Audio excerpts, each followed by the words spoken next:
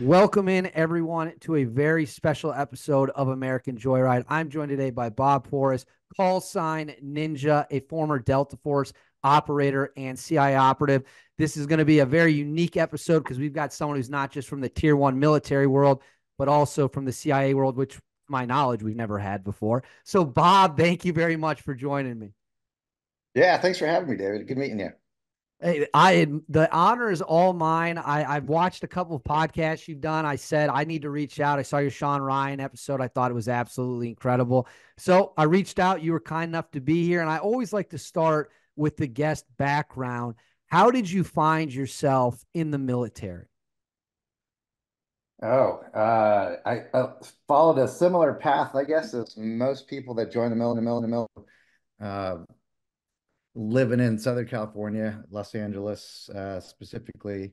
Um, no real direction in my life, really. So it's like, what next, right? Get into the graduate high school, get into the corporate side of things, get a good job, get into a management training program.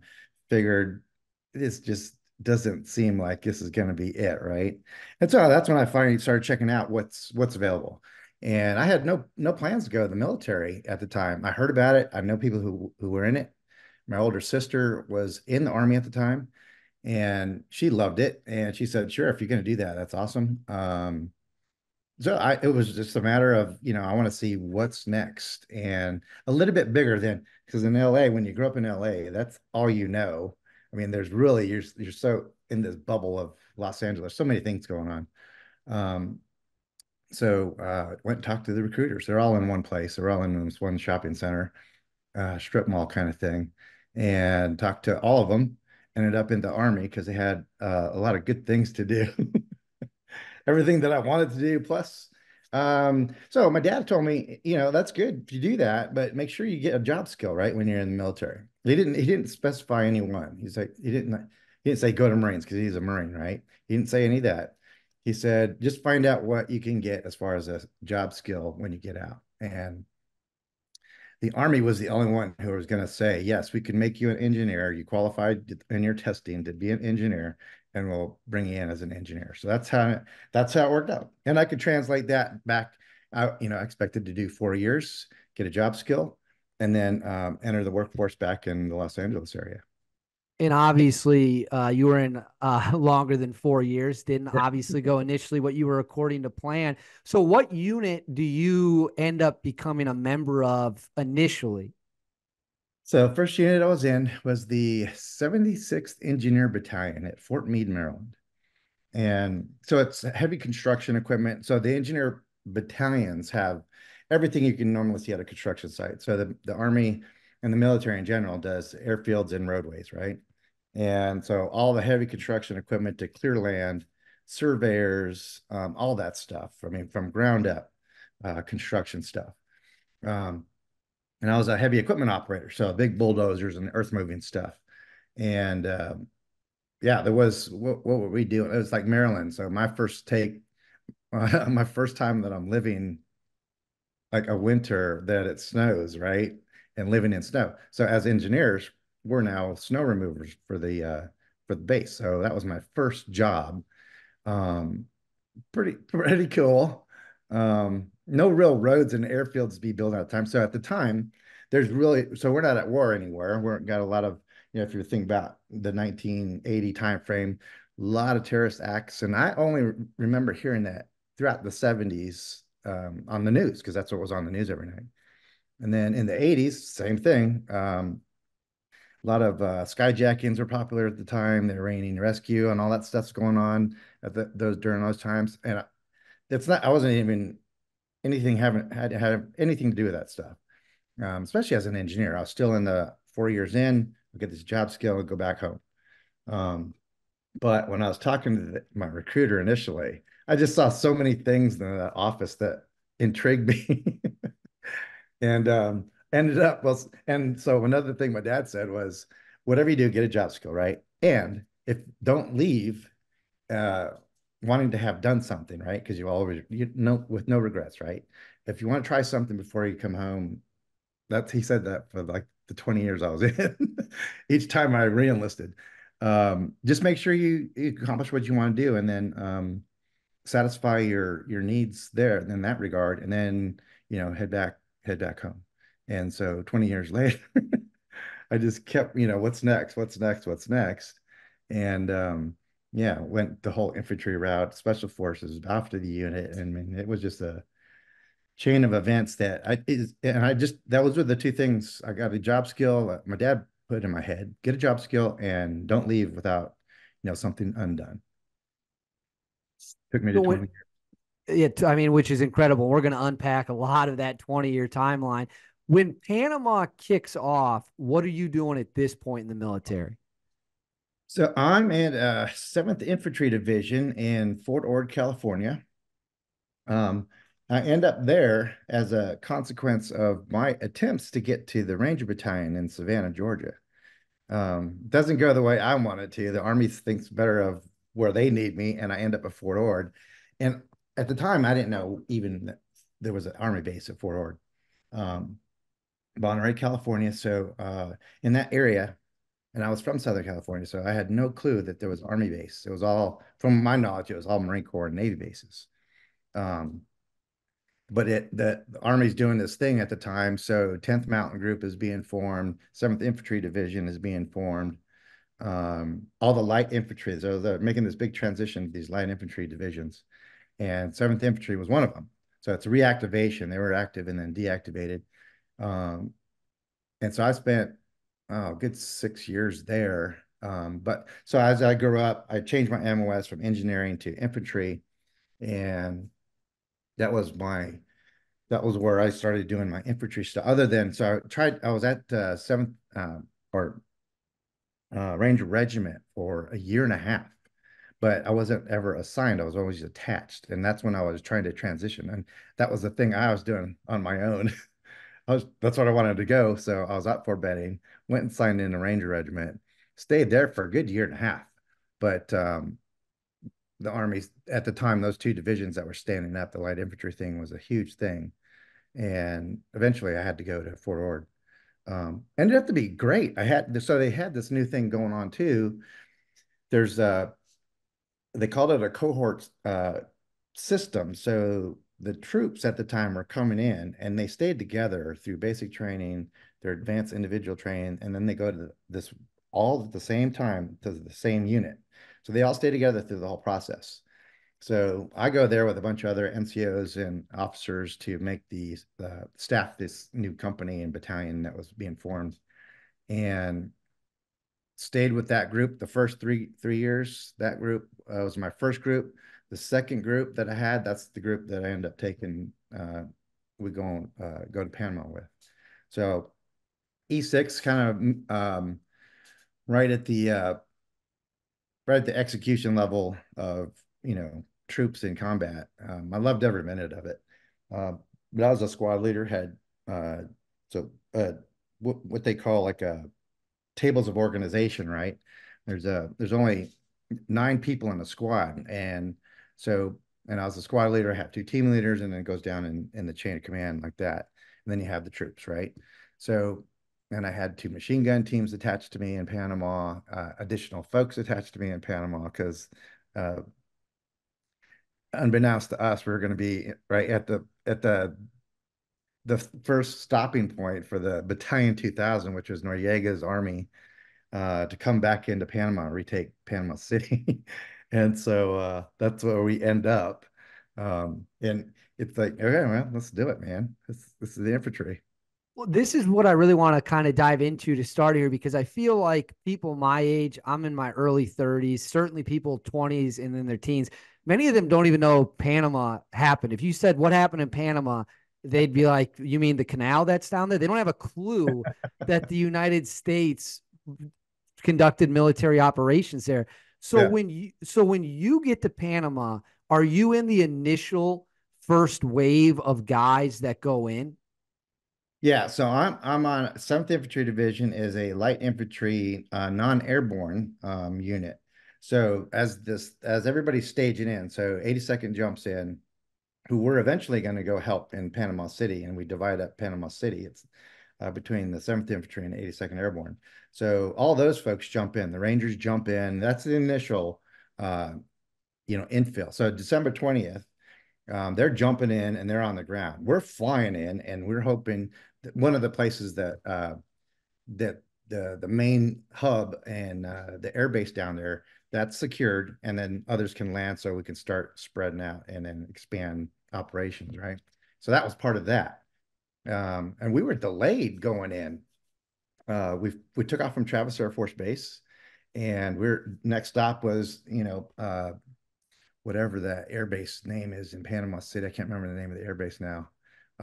But we get diverted and we have to land at in Texas. I can't remember the airbase there. I was near San Antonio, and because we're being told that the airfield's being attacked and mortared and shelled and all that stuff. So it's like, all right, well, we're gonna we're gonna jump. I mean, literally land right in the middle of it, right as it's going, and all right, let's do it. Let's do this thing, right? We know that guys are already on the ground, so we're eager to get in the fight too. And as the stages are going, they're on the ground. SEALs are doing their thing on the coast, and a lot of things are happening that night. And that morning, we get in that morning. I don't know, it was early in the morning, 2, 3 o'clock in the morning, something like that. Um, and we were able to land. We get ammo and everything like that. And get staged. We can't, since we were supposed to go to where we're supposed to go that first night, but because we were delayed, this is like the morning of the 21st, I would guess that would be. Um, we have to wait. There's not enough time to assemble the troops and get them loaded up on vehicles and get them in the position, get us in the position. So we have to wait till the next night to go in. So we're just sitting at the airfield all day, just waiting to go in.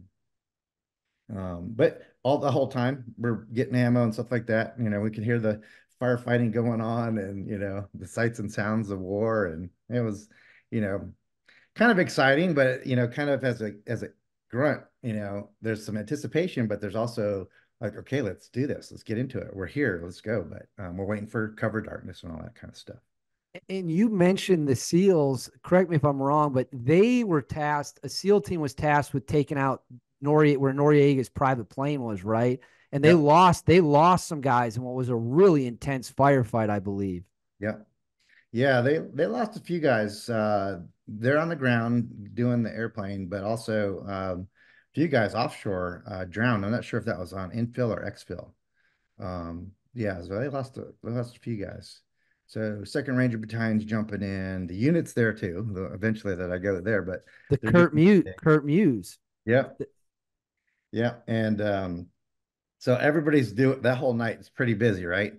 And we're just watching the show. We can see all the firefighting going on, and so the airbase that you're at, it's separated by river, roadways and stuff like that. So there's whoever's in that side of the airbase. That's kind of what we're only worried about. We're not really too concerned about things, um, but we can see it happening right across the street, literally.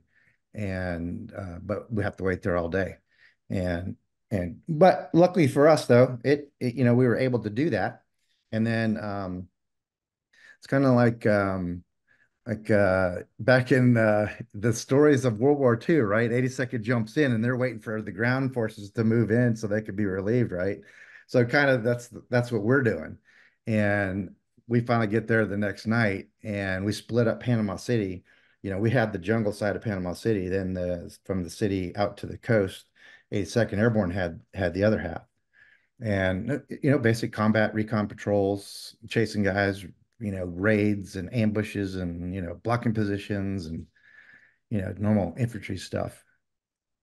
Well, and that's what I'm really curious about. What type of resistance were Noriega's men able to put up? I mean, were they skilled fighters? Did they have the ability to really push back, or once the Americans rolled in, did they just start getting crushed?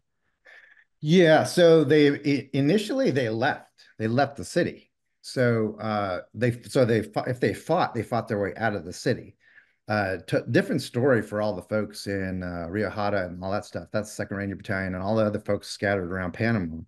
Um, but sporadic, I guess, gunfights going on, and the Battalion 2000, the Noriega's army, left the city and was regrouping to come back in to take the city when we get on the ground. And so that night they leave, and the next night they're getting ready to come back.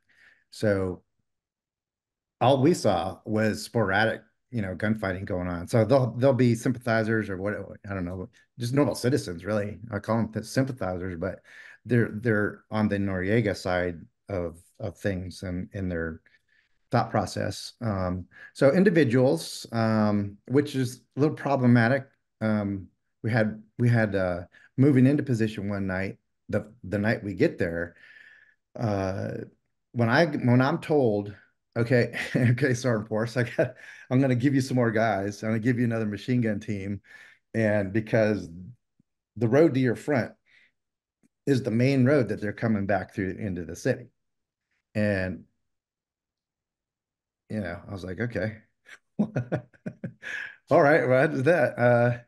Let's do it. I got more machine guns, I got more guys, I got more rockets, I got more guns and everything. And so when we were sealing off this whole area that we were at, we're taking apart literally this uh, a fence or I guess it was a decorative kind of a wall, right? They have these little concrete blocks that they just stack, and then they make the perimeter of their backyards and all that stuff. So we're putting that on the road, making obstacles for vehicles and stuff like that. In order to do that behind us, that's when we were getting shot at, and when we crossed the street, there was a I was trying to block off this one street behind us and just put debris, whatever debris we can get, and put it in the roadway so nobody can come behind us. And we crossed the road once, crossed the road twice, and by the third time, I hear gunshots, and not close, not accurate. It's like a snapping sound you hear when it's passing by, right? And I heard it, and I was like, ducked down and moved over to the roadway out of the street, and I didn't see where it came from. I just heard it, and I was on one side of the road, and where I come from was my other guys. So I ran back across the street, heard it again, little snap sound, and two snaps. I was like, okay, and then I get an idea where it's coming from, and I still got to get this blocking position in. So I told the guys, the guys. So it flashed forward to the movie Black Hawk Down, where that one kid's like, "Hey, they're shooting at us, right?" And the Colonel McKnight character says, "Well, shoot back." Same shit happened, right? And so I get back to my guys, I hit the dirt beside them, and they're like, "Did you hear that?" I was like, "Yes, I heard that." Did you see him? And why didn't you shoot back? Right? I was expecting them to start shooting.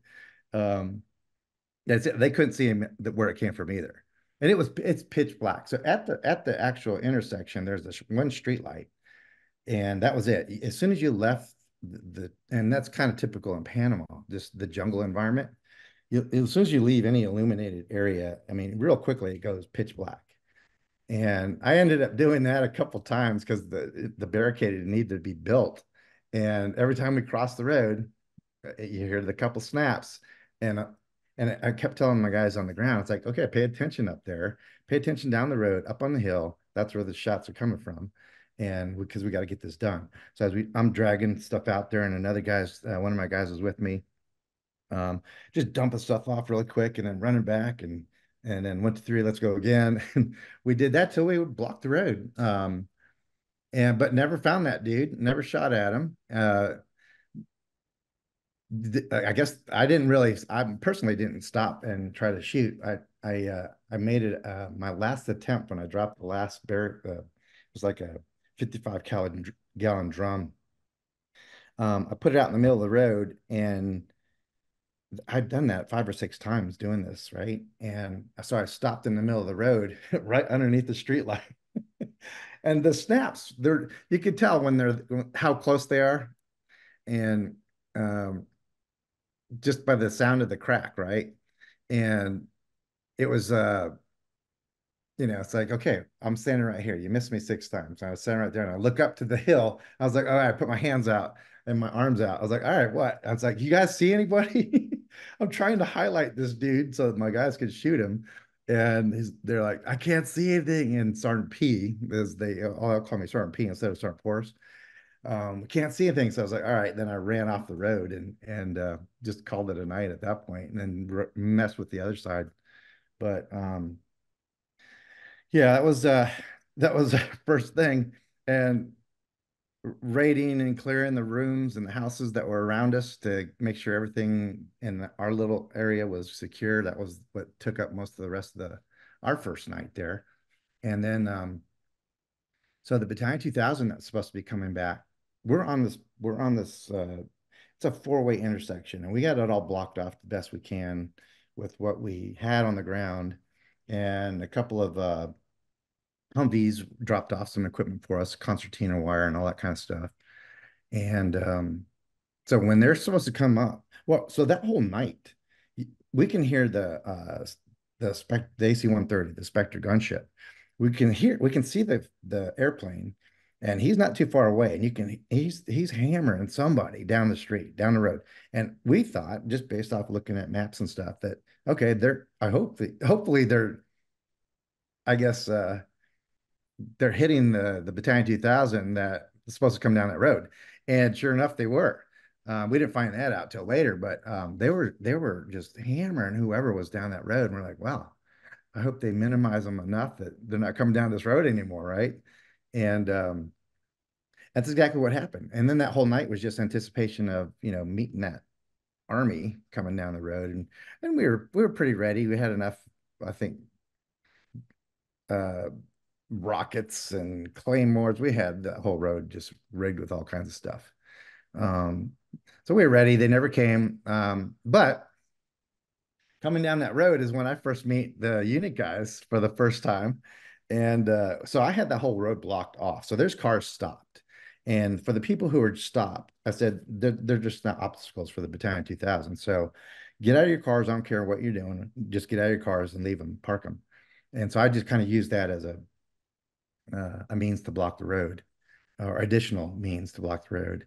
And one of my guys calls me from the sun's coming up, and one of my guys calls me to this position. He's down the road a little bit, and he's talking to somebody, and I can see him talking to some guys in a panel van, and he radio squawking. I need you to come down here. I was like, okay, okay, I'll be there in a sec. I need to get down there. There's these two Hispanic guys in the front, and it's a panel van with no windows. It's a white panel van, and I see the guys as I'm walking toward it. I see the two guys. They're Hispanic. It could be Battalion 2000 Panamanians. I don't know. Um, and not in uniforms or anything like that. And I asked them what they're doing. They said, "Hey, Sergeant." They recognized, hey, Sergeant, we need to get to the um, Papal Nuncio or something like that. It was either the Papal Nuncio or the Covenantia still. I'm not sure which one now, but and we need to get through here. And I had already just trashed this whole road. I just trashed it with all these cars and claymores and stuff. I was like, and I said, well, don't get off the road because we've mined the whole side walls and the shoulders and all that stuff. So so let me clear the road and let you guys through. And the only reason, and it was like, well, what are you doing? Who are you with? What's in the back? Do you have any guns and ammo? And yes, there's a whoever was down the road, and I'm guessing now they were the guys who are directing fires on the AC-130 down the street all night. And now they have to get in town. Almost positive Noriega was at the Papal Nuncio at that point, but they had to get back in town, and so parted the waters, um, got everybody out of the way. They uh, went to wherever they were going, and later on, I mean, almost a year later, it wasn't that long after that. When I go to selection, they kept asking me that. They're like, "Hey, were you in Panama?" It's like, yes. They're like, "Hey, you're that guy at the blocking position." And then they're messing with me because the helicopter got shot down with Muse in it. Um, they were saying that was a whole nother unit in another part of town, but they said, "Hey, you're the one who shot us down." I'm like, "No, I wasn't that guy. I was on the other side of town. I met your other dudes in the panel van. That was me." Um, and no, we didn't get shot at. We didn't shoot at you, or you guys are good. When you stopped him in the van, did you look back in to see how many people they had in the van, or could you only see the two people sitting up front? Yeah, no, so I had to look, right? I was like, I gotta look. Just if you're legit, I gotta look. So open it. So me and my guy Smitty, he's the guy who called me down there. He's like a E4 203 gunner. And so whatever I don't know what I was expecting to see either, right? So it's like, okay, yes, we do have guns and we do have guys in the back. Okay, so I got to see just to make sure you guys are legit. And so we do this little thing where it's like a clearing vehicles, basic infantry stuff, right? Somebody's going to get the door. I'm going to get my rifle up and check the back, and just like going through a room, going through a door. And sure enough, door opens, and here I'm being face to face with unit guys, you know. And so I easily recognize who it is because of the American flags and their uniforms and stuff like that. And was one of those things where it's almost like I was at a loss for what to do, what to say, and just like shut the door. And it's like, okay, you guys are good. My apologies. What did the guys in the back of the van do when they saw you? Were they just staring at you? Oh yeah. So but they were ready to like, who is this guy? And when I deal with that now, well, later on when I'm in Iraq and Afghanistan, that is that is a tense moment when you're friendly, but you're not dressed like everybody, and you have these soldiers on the ground who are just ready to go. I mean, they're ready to shoot at anything, right? And that later on in my career, that becomes, reality to me. And it's like that is the worst feeling in the world. One, to have a gun pointed at you, but to have a jacked up army dude who's ready to start killing anything. Just self-preservation, right? But yeah, they were ready, just like I was. And it was like, okay, well, I guess you guys are guess you guys are good. That's absolutely incredible. And was that the first time? I mean, did you know what Delta Force was before Panama? Like, had you heard about them, or was that kind of your first introduction to the Tier One element? I've heard about them, but even then, I hadn't really thought I was even in that, uh, I guess, capability, or in even that wasn't even a thought in my head because I didn't think there's no way I can be one of those guys, right? So I really never thought about it. At the time, I was going to SF, the Special Forces, the Green Beret side of the house. And I'd gone to SF selection already, and I was waiting for a qualification course date when Panama hits. And I was supposed to be in Panama or be in the Q course for the SF uh, training when this whole thing kicks off. And I think it was January or something like that was my reporting date. And that was my next move. That was what I was doing on that enlistment. And no, it's like no, I didn't have a thought in my head even at that point. And almost a year later, I'm in tryouts and Delta selection, and that's when it's like, yeah, let me. So I so I get back from Panama, and when I get back from Panama, I tell the SF recruiter, I was like, hey man, I'm done, I'm ready to go. Got a little delayed because of Panama, and there's a thing, your selection has to be current within 6 months of your reporting date from SFAS, the SF selection course, and that had expired while I was in Panama. So their thought was, I got to go back to SF selection. I was like, all right, well, that kind of sucks, but all right, whatever I got to do, right? So I get another class date for that. And in the meantime, uh, a couple of the guys at the 7th Infantry Division they mail out these cards to people that attend the Delta briefing.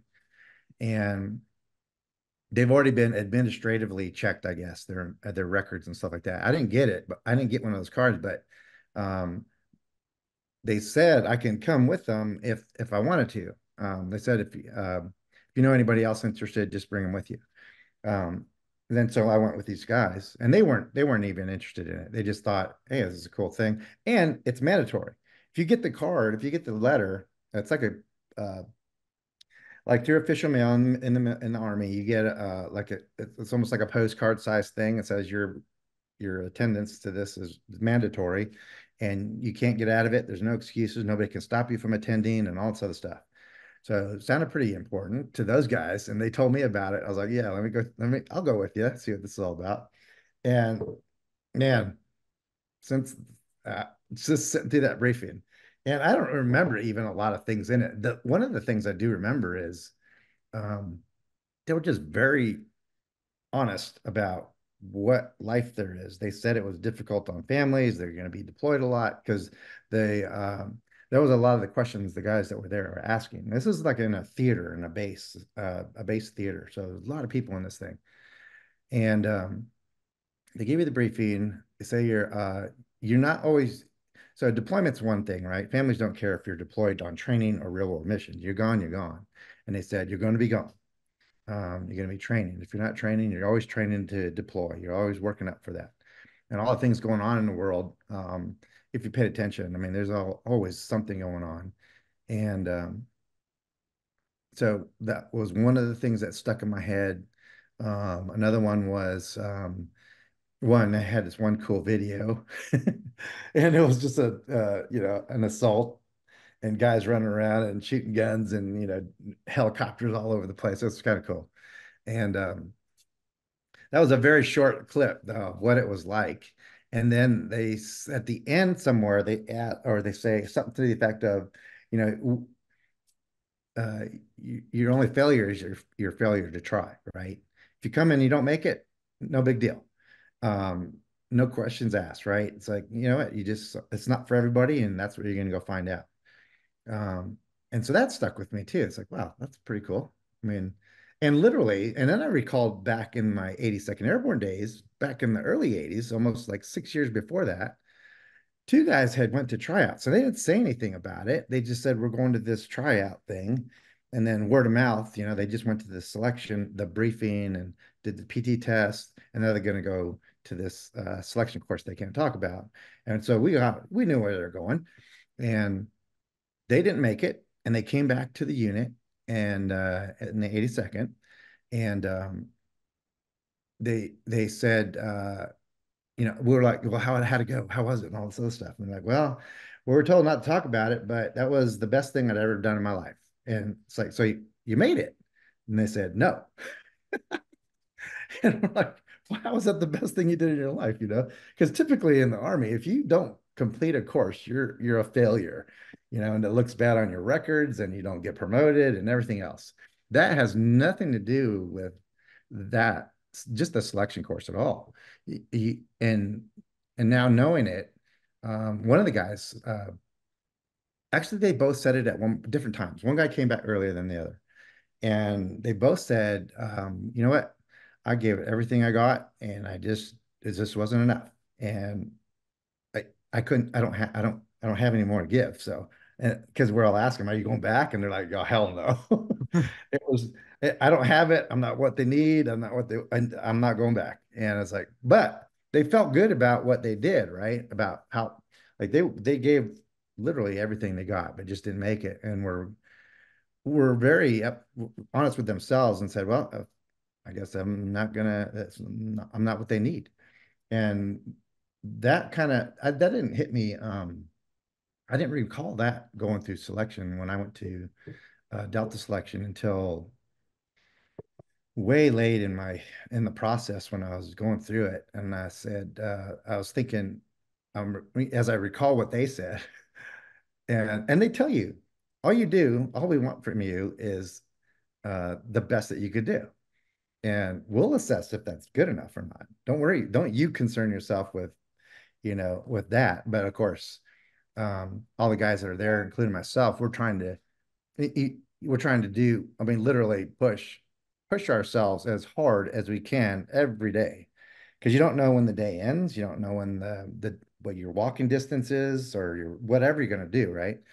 Um, and my mindset at the first time I go, because I didn't make the first one, was, well, I'm just going to go. I'm just going to push myself till I die. I mean, they can't kill me, but I can push myself and kill myself, right? But break a bone or something. I'm just going to keep going and do the best I can at whatever they tell me to do.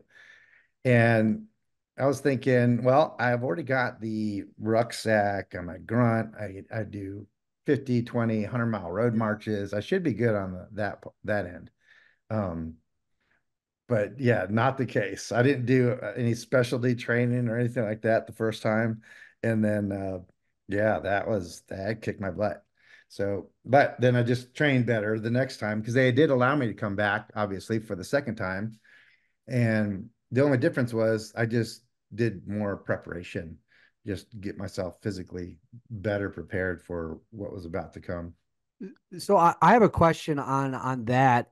I've had a couple guys from Delta tell me that one of the most unnerving or maybe mentally mess with you things is like if they come from the Rangers, they're used to getting yelled at in training. They're used to all that stuff. And but they said it's not like that at all in selection. No one's yelling at you. No one's in your face. You're just alone with your instructions. And some guys they say just they can't handle that. Like they just can't do it. Would you agree Yeah, with that assessment? yeah, absolutely. Yeah, it's funny. Because I didn't know what to expect. So some of the guys know guys that are in the unit, and they don't get told. They're not told anything. So even myself later on when I was there, and a guy comes through and he's like, "Hey, I'm getting ready to go to selection. What do you have? Do you have any tips or motivational things I can, I was like, nope, man, I'm not gonna tell you, have a good, do the best you can. That's all I said. Do the best you can. And so it's a very I don't know that anybody, so there are some people who know guys there. I didn't know anybody that was at the unit. Um, so I didn't know anybody to ask. I didn't know anybody to talk to. I just trained what I thought was, what I needed to be training myself in. And some of the guys that show up there. So I tried out first. I was at Fort Ord. Then I get deployed to Korea. And that's where I go the second time. That's where I'm at when I go to the second time. And the selection sergeant major that was there, he recognized me. And that was odd for me because of all the people that showed up in Korea. So we had to make 2 days. It's 2 days. I was way up north in the DMZ. So all the people that are in Korea that are going to this meeting are coming from bases scattered all over South Korea. And it takes me 2 days to get down there. And I finally show up the day of the PT test. And the selection sergeant major at the time, he asked me, he's like, "Hey, Sergeant Porras," and I was like, "Oh shit!" I saw him walking. There's only one place that was open that early in the morning at this one base that we were doing the PT test, and so everybody's going there. I go there to get coffee, and they went there to do the same thing. And he said, "Hey, Sergeant Porras," he goes, "So you ready?" And I was like, "How do you even know my name? First of all, that might not be such a good idea. It might not be such a good thing that you know my name already, but." I said, "Well, I'm ready." And then he said, "I'm as ready as I can be. And all I'm going to do is do the best I can again and see if I can do better this time." And he's like, "Okay." So he goes, "Good for you. Good for you." So he goes, just give me your best get. Have all the people that you're coming here with that are here, how many do you think are really motivated to do this?" And I was like, "Well," and I knew that some of the guys that were there. And I was like, "Well," and there was probably 30 or 40 people at this place. I said, maybe one other is really motivated to do this. He's like, "Yeah, that's what I thought." And they're just trying to get out of a deployment to Korea, as most of them. That's what they're trying to do. They think if they don't make it, they can just go to a stateside assignment, get out of their Korea assignment. So that was unfortunately some of the motivations for some of the folks to even go to this PT test and try out. But when you get there in the first week, you're waiting for people just to arrive from all the places like Korea, right? Germany, and they're coming from all over the world to go to this selection. And and nobody tells you, nobody, yeah, like you say it, right? The other guy said that nobody's yelling at you. You're not even told to get in. Like, so little by little, they're trying to give you less information, right? So like like it would be like a formation at whatever time, right? And then all they would do is tell you your instructions are on the board, and it's a dry erase board in the hallway. And while you're out in formation, somebody wrote the next instructions for you to do. And it's not like a dismissal, like a formal, formation in the military. Like, okay, everybody dismissed. It's just like your information's on the board, and then they leave. And so the guys are so really regimented in the army life, right? Like, well, can we move? Can we leave? Can we go check it? And that it just within a few days, people are quitting because of that. Like be in formation in the morning or be at the dining facility at this time. And so typically in the army, if you have like say 7 o'clock in the dining facility for breakfast, that's when breakfast starts. Then you back that up for a formation, right? To march to the dining facility, right? So you add 30 minutes to that. So 6:30 be in formation. And then everybody says, okay, individually, I got to be there 15 minutes before that one. So it gets to be a mess. You're there at 5 o'clock in the morning for a 7 o'clock meeting, right? Kind of thing. And then, so guys are out there, they're waking up and you hear alarms going, watches and stuff like that going off. And um, so we're talking no cell phones at the time. So everybody's literally, they have like travel clocks and those little bells and other thing going off for their alarms just so they can be out there at, 6 o'clock in the morning for a 7 o'clock formation or be at the dining facility. And so for some of us, and they're expecting at one point in the night, like ranger school or basic training or something like that, that sometime in the night, like 2, 3 o'clock in the morning, they're going to come in storming and yelling and flashbangs everywhere and trash cans in the hallway to wake you up. And none of that happens. And that is the weirdest thing. And I thought that people actually started quitting because of that. It was driving them crazy. Um, and I was like, I can work with this, I'm gonna sleep as long as I can sleep. I'm gonna eat whenever I eat. Walk until they tell me to stop, right? And just keep going. But yeah, a lot of guys quit that first week and we're not even doing anything. One of the other things I've heard guys from your unit say is that it's not uncommon for some people to show up, big muscles, maybe a bit of a meathead, loud talker. And as one of your former, you would overlap with this guy. I don't know for how long. He said you can take one look at those guys and they're gone within the first 72 hours a lot of the time. And it's Yep. like that's what fascinates me. And I think what fascinates the viewers is you see the movies and you think these guys are all Arnold Schwarzenegger. And he's like, when you get there, those guys, especially if they can't keep their mouth shut and they can't keep their ego in check, they're not ready. He's like, 72 hours, see you later. Go on. Yeah, absolutely. It's kind of an interesting thing. Yeah. It's to see it happen that way. Um, and I've seen that. That's the same thing with combat too. Like the people who are talking smack, all the stuff before Panama, and in my case, um, the false motivation and all that stuff, and you know whatever. It's just those are the ones that don't end up performing. And my guys, all the quiet soldiers and everybody who's just, you know, uh, performing, they're just doing what they do. We're the ones who excelled in that environment. Same thing when you get to the selection and you see those guys. Yeah, some of them can't even pass the PT test. And it's it's like how can you not pass a PT test? You knew you were taking one, but the big guys, right? It's just too much. Swim. There used to be a swim test. That was getting them a lot. The run was getting them a lot. Um, a lot of it is. A lot of it was, from my perspective, from just observing everybody, that like the big guys, they tried too hard, especially like in the running and the PT test kind of stuff.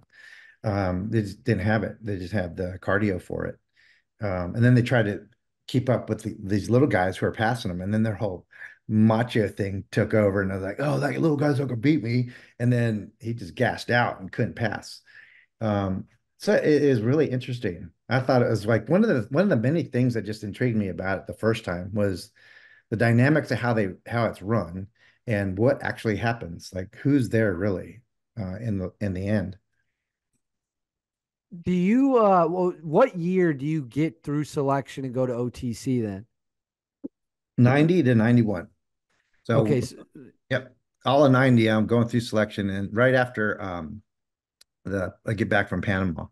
It's like I'm getting go to Korea and then go to selection. OTC for viewers who might not know is the operator's training course. It's, it's the step before you officially become the thing.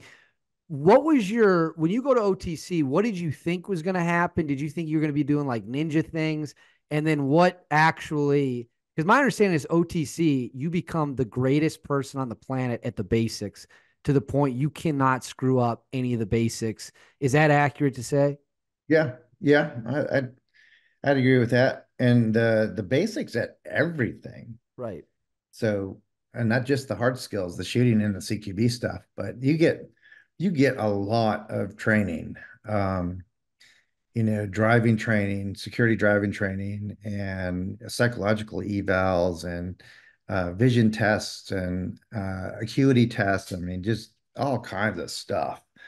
And there's always a physical fitness aspect to everything, of course. Um, and so in the army that I can speak to the army about, typically you have uh, PT formation in the morning. That's how you start your day. And then you just do whatever it is your job is in the army the rest of the day. So there is no structured stuff like that, like you do in PT. You got to get it though. You got to get it somewhere. You got to squeeze it in the schedule. And because just the physical activities that you do, everything's going to require some sort of physical activity. A lot of academic stuff going on about concepts of, even in the protection side of the house. Um, oh man, it's so many things. The hard skills, the soft skills, the admin stuff. Um, yeah, it is just jam packed with so much stuff and shooting, a lot of shooting. Um, and it's really kind of neat the way it's run, and because it's not nobody's screaming at you still. It's a more of a mentor coaching kind of a atmosphere that the instructors have, right?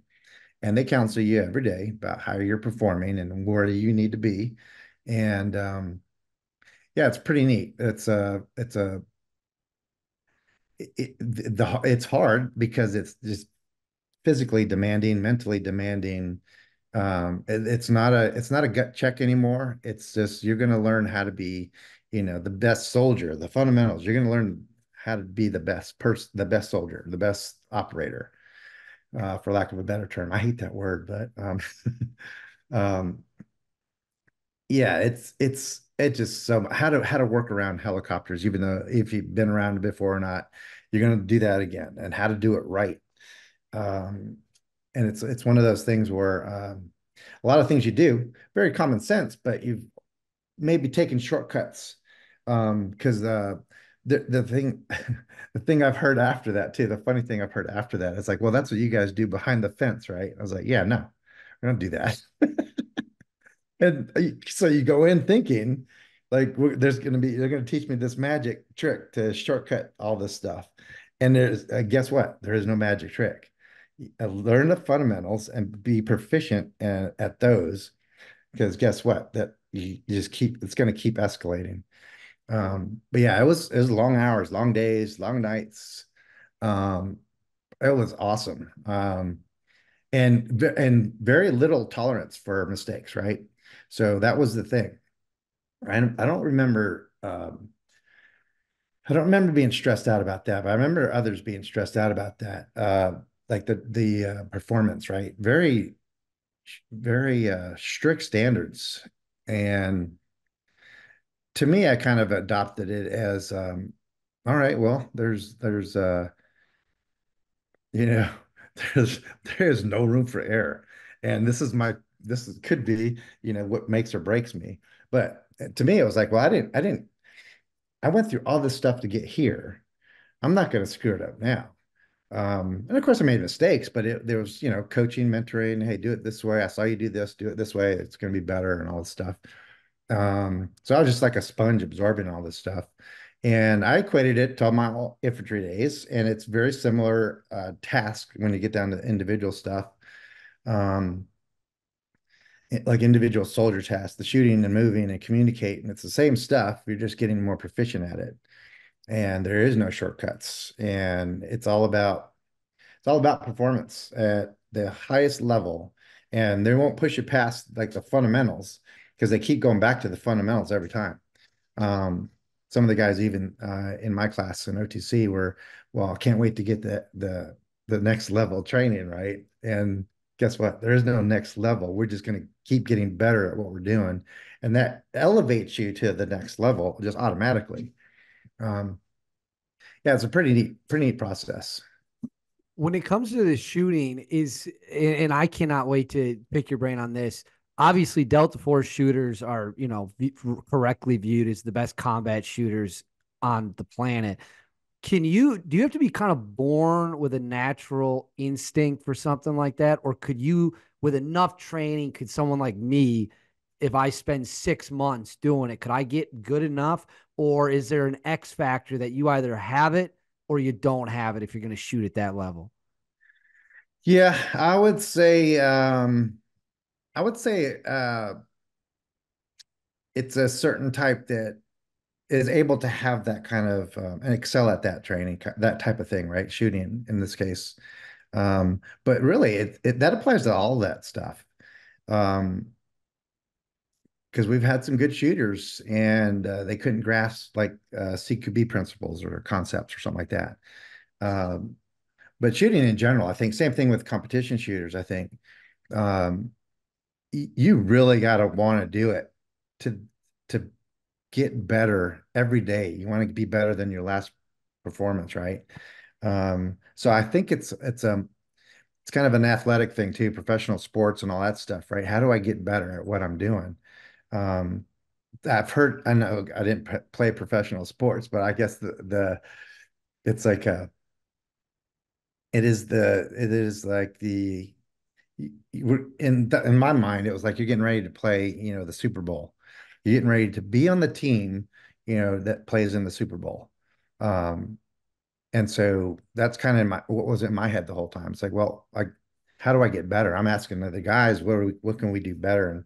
And really, well, we kept falling back to the fundamentals and the basics. Keep getting back to that and just master the basics, really, in whatever it is we're doing, and you'll be fine. And everybody keep the guys that struggle are the ones that are thinking there's I'm going to be given this this key to the code of commando life, right? And the code is master the basics. And I still do that. Every once in a while, go back to the basics and kind of remind myself that that's the key to success, and then push myself harder, whatever I'm doing. And it, I tell you what, that's a hard thing for a lot of folks to learn. And so when you get to that level, though, when you get to that point in OTC, so we started, I don't know, there was, gosh dang, 200 something people that started in selection, and we end up in my class with, I don't know, a dozen, I think 12 or 13 or something like that. So when you get to that point, um, I guess psychologically, you already share that kind of mindset, and there is no competition amongst each other, and there's no animosity. Like, where did you come from? Kind of stuff at that point, because you're so focused on getting onto a team and into a squadron that you're just concerned about or concerned, but you're just trying to perform to your best. And so I don't even know the guys that were. I mean, they came from all walks of life. A lot of them come from SF communities, Ranger battalions. I think we had a aircrew chief in my class. Um, so infantry, SF, all walks of life, and we all got to this one point, one spot, and it doesn't matter where they came from. At this point, we're all here now, and we're gonna try to get on the no, try to second. That's the thing too. You don't try to second guess a meaning. It's very clear, concise. There's no secret code here. You do what we tell you to do, how we tell you to do it, and you'll be fine. Very, very simple task. I love that. So what? It must be about early 92, late 91 when you finally get assigned to your squadron. Yeah, late 91, I think. And, and as a new guy coming into a squadron, you've done selection, you've done OTC. Is the expectation the day you arrive to the squadron, you better be ready? If we get a phone call tonight, you better be ready right now to keep up with the rest of us. Like there's no transition period. Once you hit that squadron, you're expected to roll. Yep. Yes, but you're not. There's so that was the thing too. Yeah, right now, because that day, and I did the same thing to a new guy on the team later on, but that day, that as soon as you drop the few bags that you have, you're getting more bags, and you got to be prepared to deploy like right now. And so you do that for the before you leave, and that's those are the orders that are given to you before you leave work today. Have all these bags packed. So you're packing for winter deployment, a winter warfare place, right? And then you're packing for the desert. You got another group of bags for the desert. And then you have your hostage rescue, kit. And then you have, any number of other things. There's like 4 or 5 different bags you got to pack. And you have all this stuff you've just been issued. And you got to find the right stuff, put it in the right bags and before you leave that day. But yeah, but I mean, when I got to the team I went to, and everybody has the same experience from what I hear. The first time you go and do CQB with any of these dudes, it's just like, oh shit. I thought so. You pass OTC and you think you got it. You're like, I'm ready. I'm good.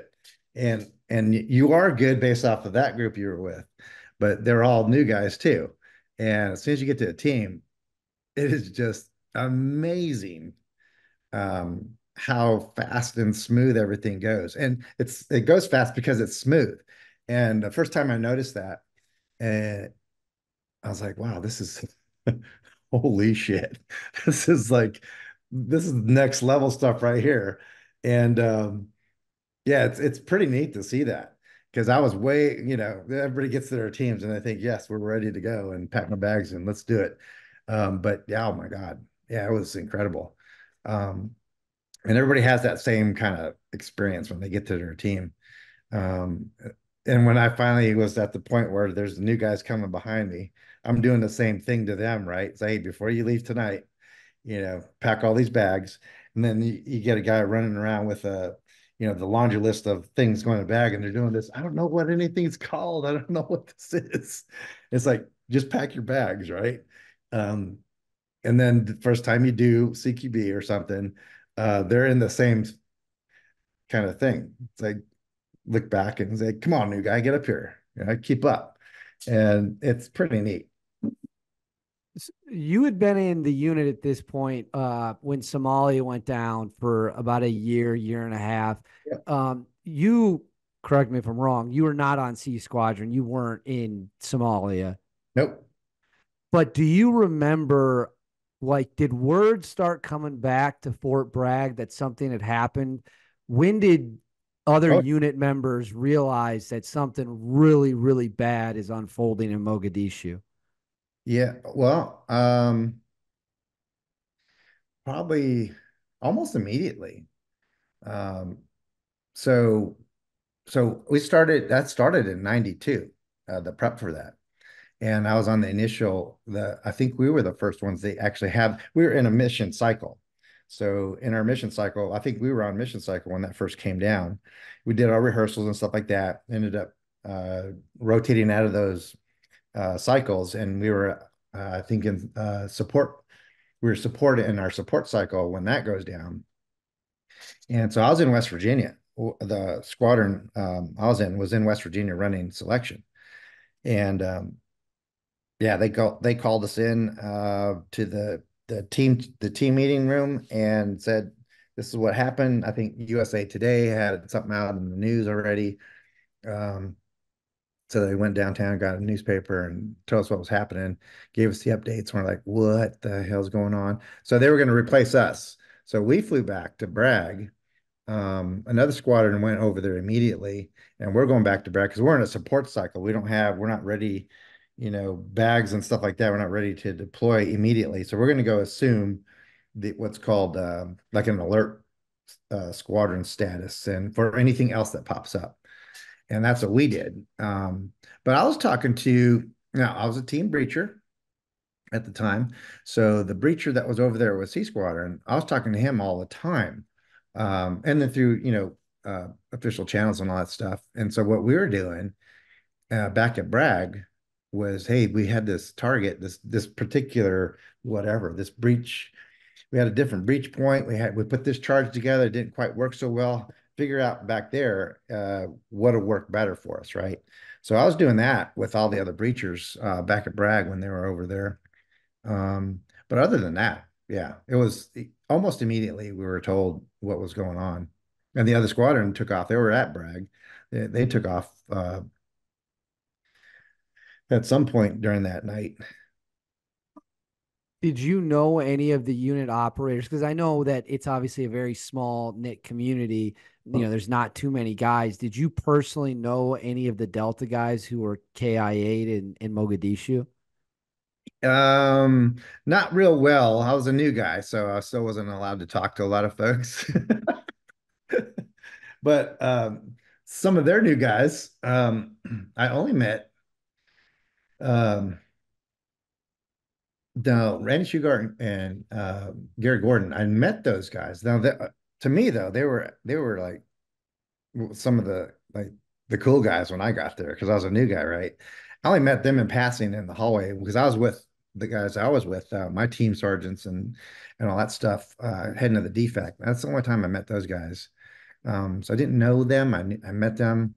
Um, a lot of the guys that were there were in my OTC class. They were injured, but not KIA. Oh, what's the other book? They just wrote a good book, I think, not too long ago. And it's more of a unit guy perspective on the whole thing, which is a little bit better of a read. Um, uh, oh man, I can't think of the name of the book. No. Yeah, I'll have to send you that information. It's a pretty good read. And it's a totally different perspective on things that were going on. Because the fact that this happened, um, and it was a bad day, right?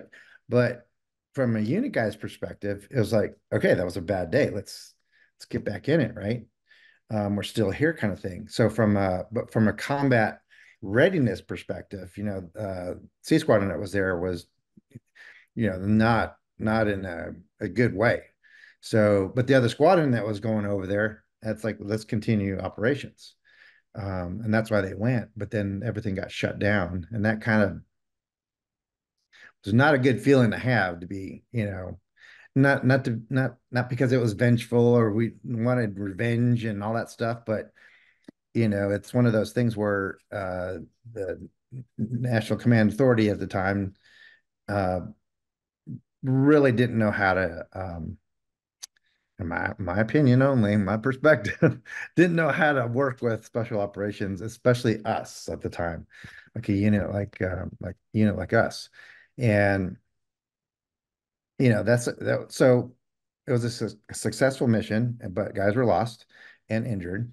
So combat effectiveness of C Squadron was kind of not where it needed to be, but the other squadron that went perfectly fine, perfectly capable to continue ops, and then it got shut down. That kind of pissed everybody off for a little bit. Um, but that was, sign of the times. Is the thinking, did it upset people? Because the logic is, and I'm an outsider, but this is what I would guess when I'm looking at it was, hey, we just lost 19 guys. This mission was important enough for 19 guys to sacrifice their lives. Why is it not important enough to finish? Was that the thinking, or was there a different reason guys were upset? Yeah, that's it. So that mission that night was a success, right? But the overall mission, it's still ongoing. We don't have a deed yet, kind of thing, right? So let's go get the guy. Let's keep going. Just not the way it worked out. Yeah, no, definitely not. Great movie, by the way. You'll have to send me the name of the book. I'll definitely be interested in checking it out from a unit operator's perspective. I Yeah. do want to ask you, in the 90s, again, people my age, when we think of the unit, special operations, we think of the war on terror, Afghanistan, hunting Al Qaeda, Iraq, all that stuff. But in the 90s, a little bit of a different situation, right? I mean, what are the big things? You've got the drug cartel situation, you've got the Balkans. Like, was that kind of what you guys at that time period were focused on? Oh man, yes. So many things going on then. Oh, Day of the Rangers. Day of the Rangers. Okay, Yes, I'll look it up for sure. yeah. So so that so 1991, and I show up in 91. So we're on the heels of the Gulf War, right? And so for the rest of the 90s, there's still the no fly zone that the us and the coalition forces are enforcing in Iraq. So there's that. There's the search for weapons of mass destruction that's going on in Iraq. Um, yeah, the Pablo Escobar deal down in Colombia is still going on. And so these are all the things that are going on that globally that we're paying attention to. Um, in the early 90s, all that stuff was going on. The Oklahoma City bombing also in the States. So that's a nexus to Al Qaeda uh training as well with what's his nuts that did that. Um Timothy McVeigh. yep, yep. Man, the everything leading up to 9/11, right? The Kenya bombings, the embassy Kenya bombings. I mean, all these things are going on. There's so many things going on that you don't lose perspective on why you're there because every week, every day, twice a week at least, you're getting intel updates on what's happening and where should we be focusing our efforts on. Kobar Towers, I think. Oh man, there's so many things going on. Down helicopters, re or enforcing the no-fly zone in Iraq. Uh, Oh man, there's a who's the Japanese embassy in Peru was taken. That was one of the alerts I was on, but then they released the Americans and then we're off. We don't have anything to do with it anymore. Oh man, there's so many things. Well, can I ask you about two things? Because you mentioned Escobar. Uh, I think Eric Hanley in his book Inside Delta Force mentions the hunt for Escobar and all that stuff. And there have been some other authors that have written books, and there's this, I don't know if you call it an urban myth or a legend or whatever might have you. I've never asked a guest this before, but I'm curious to see, and you don't have to answer if you don't want to. There's long been this legend, this rumor that it was a unit sniper that smoked Escobar on that rooftop. Is that true, or do you not have any knowledge of that? I don't have any knowledge of that. Okay, I had to ask. Just I've Yeah. never asked anyone before. But were you involved in any way when it came to battling the drug cartels or anything like that? So just at training the folks that were down there, and that was kind of a big thing with most people. I think 7th SF group was involved in that too. Um, just training them to do CQB and shooting and all that stuff. I can't remember the name of their CT SWAT guys, but that was it. Gotcha. I was going through your Instagram account and I saw a picture of you with it's a woman with her face blacked out. There's another guy with his face blacked out. And then his name's slipping me, but he died in that vehicle explosion in Iraq in '05. I think he was of Serbian or Croatian descent. You know who I'm talking about? Operation Ivica, yeah. Yeah, Or, the guy's a legend in the special operations world. That picture, is that in the Balkans? um, yeah, Ivica, and wearing his band right now, as a matter of There you fact. go. Yes, that was. So people again my age have no idea that there was even in, the Serbs and all that stuff. Can you explain kind of what the US role was in that whole situation and what your or the American role in the war criminals and the war crimes? Yeah, so the Serbs, so from the beginning, um, they're the Serbs. So it seemed like a typical Christian Muslim fight again, right? For primacy of now the Balkans area, this splitting up and people are getting their own independence and forming their own little countries and stuff like that. The Serbs are doing a bunch of stuff to get to the point to be I guess, the people in Bosnia at the time, the the party in power, and just uh, horrible, like mass killings and killing civilians and non-combatants, what we consider non-combatants, just regular civilians. I remember uh, Christian Poor was in on the ground when they had trenches in Bosnia and in Sarajevo, and that's how they had to get from one side of the street to the other. They dug trenches, and then they made holes in walls so they didn't have to come out because the Serb snipers would shoot them on the street. Just civilians run around the street, and yeah, it was just crazy. If there was a funeral going on, uh, they get mortared or shot at from snipers, and it was just and literally mass killings. They'd line up, the Croatians, or the Serbs killing Croats, kind of thing, right? And so we're finding all these other things, all these mass graves and everything else, and then eventually escalates to, okay, now they're going to be indicted by The Hague for war crimes, and then that's when we go in to try to capture these guys. Us, And the French, we all had it all divided up. and I was watching a documentary put out by CNN or HBO, one of the two. And the documentary interviewed a couple of your old teammates. And one of the points they made, it was like, it was made very clear to us. The goal is we have to capture these guys alive. We can't run up and shoot them. We have to get them alive because they have to go to trial. Yeah. Was that simply the logic? Like, we just want to put them on trial. Why were they so adamant? We got to take these guys alive. That I'm not too sure. So all the geopolitical stuff behind all that stuff at the time, I wasn't too concerned about that. I was like in my mode as a commando, kill or capture. Just let me know which one. And so that's all I was doing. I wasn't too That wrapped up into the whys. Just do it.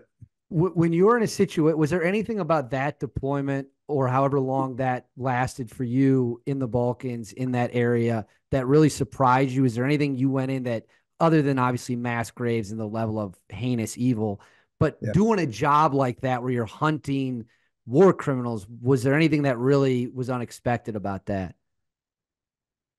Um, Not well, unexpected, not so much, except in the operational environment that I know I had in my head, and most of the guys did, is you're used to not like if you have a safe haven, like where are you going to, if something happens, where am I going to go? Where's a safe place to hide? Where's a safe place to run or something like that? It came from the Muslim side of the house. So you would go to a mosque and seek refuge if you have to, right? If you're on the lam and you'll go somewhere. And so that's not a typical thing that we had in our heads to be able to do. And so it was totally inverse as far as that's concerned. Um, that was the weirdest thing. That was the weird dynamics of all that whole place and operating in that area. Otherwise, it was pretty neat. So it was a combination of clandestine work to get into these places and to get so the I become the guy in the front seat of this panel van, right? That I ran into in Panama, right? Now I'm that guy driving, assault teams across into their, blocking positions, assault position, whatever they're going to, right? And I'm sneaking them around in the back of my little delivery truck, dealing with the checkpoints and all that kind of stuff. So that was, uh, that was when I got there.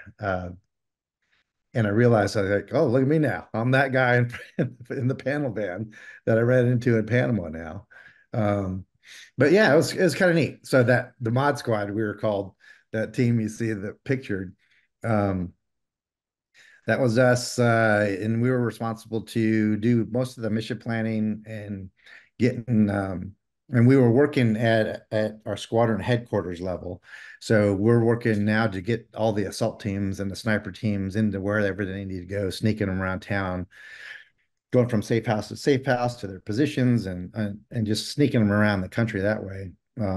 Yeah, that was a very dynamic environment that we were in out there. Because I'd be in civilian clothes, in the front seat of these cars, and then we get to a place and get my uniform back on and jump in the, assault positions and wherever, the team was at.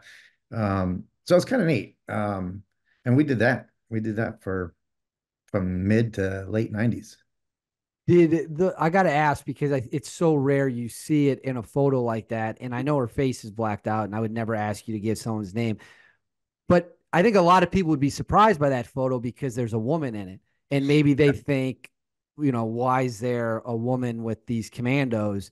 Is what's the explanation for why you have a woman in a situation? Was she an American? Things of that nature. Yeah, she's our teammate. Yeah, and she had language capability out there too. So, Gotcha. to benefit us, so in our clandestine side, right, when we're working that way, um, you're least likely to suspect a couple, or if it's a woman more than a man, right, to be a bad actor or somebody that doesn't belong, right? So we adopted that back then in those days. So we had women assaulters. They were a part of another group that I don't want to say was in support of the squadrons, but um, there obviously wasn't a lot of them. So the core of the women that were doing that would go to whatever squadron was deploying, right? So they work with everybody. And this one happened to have the language out there, Serbo-Croatian. And so she was talking to the checkpoints and the folks at the checkpoints and all that stuff. So yeah, that's helped out. She's a shooter just like the rest of us. That's incredible. Hey, and good for her. And I see some people who get so confused, or maybe it's just I don't have a good word for it, but I've seen debates about that before. I've heard other guys discuss it, and it's like some guys can't wrap their head around that. And it's like, do you not think there's some badass women out there? I guarantee you that there absolutely is. Absolutely. And there you go. There's one, right? There you go. And I'll that photo, if you haven't seen it, you can find it on Bob's Instagram. It is such a casually badass photo. I mean, the whole thing is awesome. And like you said, your former teammate who was killed in '05. I actually interviewed one of the guys Yeah. that survived. He was seriously injured, but survived that explosion that they hit. I do want to talk now, kind of your transition um, into your next phase of life. But first, 9/11. Were you still in the unit and in the military when 9/11 happened, or had you already left? I had just retired 2 months before that. No kidding. You were out 2 months before 9/11. Yeah. That Yeah. is so. Were you thinking to yourself, damn it, I should have stayed in, or were you fine being out? Yeah, no, more the damn it, I should have stayed in. At the time, so like I mentioned, if you there was a lot of things going on in the 90s. Bosnia was one of them, but constantly coming and going, and my thought process in retirement is like, well, what else can happen, right? I mean, we're already constantly going from place to place and deploying places. Um, and that's what I said. I was like, well, um, it's not like we're just gonna keep doing the same thing. So okay, it's time to go. And I wanted to get out and focus because we were deploying so much. Um, I was going to college there, part-time in Fort Bragg area and Fort Bragg. Uh, but I kept having to cancel courses because we're deploying, right? And I was like, man, I got to get this done, but I can't complete a whole semester without having to cancel a course. Um, so that was kind of in my head too. It's like, well, let me get out and go full time and get it done. And I got to get, got to try this, regular life. And 2 months, and I went to DC, and I was in DC probably the week before the planes fell out of the sky.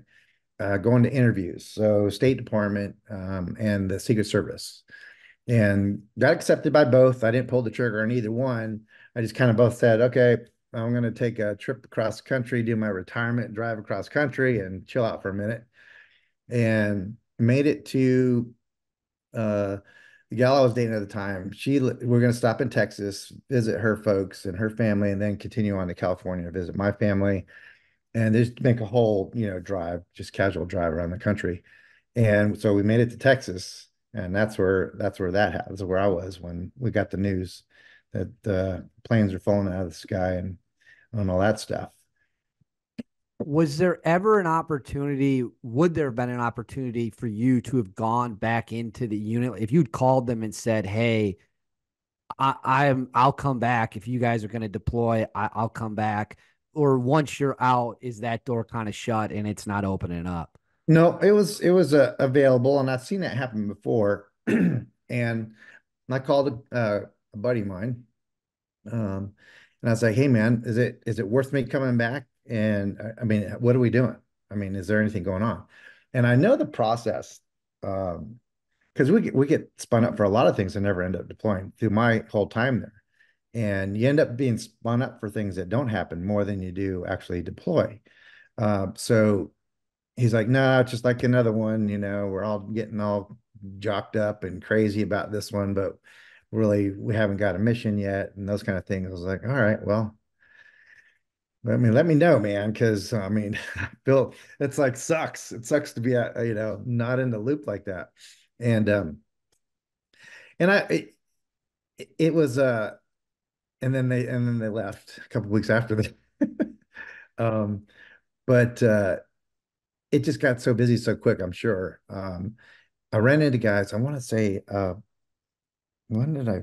So in what was it? Oh 01, oh 02, maybe. So I was kind of resolved. It's like, okay, let's get back to DC. Let's get closer and get into school, and I'll keep track of what's going on and all this other stuff. And uh, just I wanted to get close enough to literally physically be close enough to go check on things. And oh man, I want to say it was 02 or 03, and they're off and running already in Afghanistan. And uh, then all the contracting stuff starts happening. And I see guys coming through DC, and they know I'm in DC, and they're saying, "Hey, man, we got this contract. We're going to go do this, that, and the other thing." And I was a little reluctant on doing that at first because it's one of those things. It was one I was really unknown. I didn't know who I was going to be working with, and I said, "Well, all I want to do, I don't want to work with anybody. I just want to work with guys that I know or have some sort of similar backgrounds. And if I don't know names, then usually names of people." And in the community, it's small, so you typically know or hear about certain people. And the first one that I heard about was Triple Canopy, and it was all unit guys and dev grew, and I was like, "Yep, I'll do it." And that's when I jumped back on the bandwagon and did the whole now Iraq is now started, and that was so on the beginning of Iraq, late 03 into 04. That's when I jumped on that bandwagon and got back into it. When you're contracting for Triple Canopy, this is before your CIA days, correct? Yep. So what is and I'm fascinated by the entire contractor phenomenon of the GWAT, but what was your job as a contractor in Iraq in that time period? Yeah. So for Triple Canopy, I was a team leader or program manager for a site. So in every site, you can have X number of Americans in the critical areas, and then we're training locals to absorb all the rest of the stuff, all the we call them window lickers, right? The guys in the back of the vehicle ready to shoot somebody. Um, Site security, all those kind of folks. We're going to train all those folks. We're going to recruit them, vet them, pay them, train them, and then put them to work on, base security or whatever. And then some of them on protection details for their own people. And so that's what we were doing. So when I first got there, I wasn't on a specific site. So I'm in Baghdad, and we're just waiting for things to grow and the coalition provisional authority is kind of starting to spread out. So we're waiting on those folks to do that. And while we do that, we're all, me and a bunch of other guys, we're running around Iraq, yeah, doing site surveys for places that we might end up having contracts, and running up and down Route Irish to Baghdad International Airport at the time, which was, uh, I say it's fun because I didn't get shot at and blown up like a lot of other people did, but that was exciting, I guess to say the least, to go up and down that road during those times. I'm unfamiliar with you call it the Irish Road? Route Irish. Route Irish? I'm completely Yeah, unfamiliar with this. What is this? it is the main road between what was the Green Zone and where the presidential palace area was, to Baghdad International Airport. So um, it's a pretty big road. So it's like an interstate wide road, and it's the main road that goes to and from the airport and the presidential palace area, which is then now the Green Zone.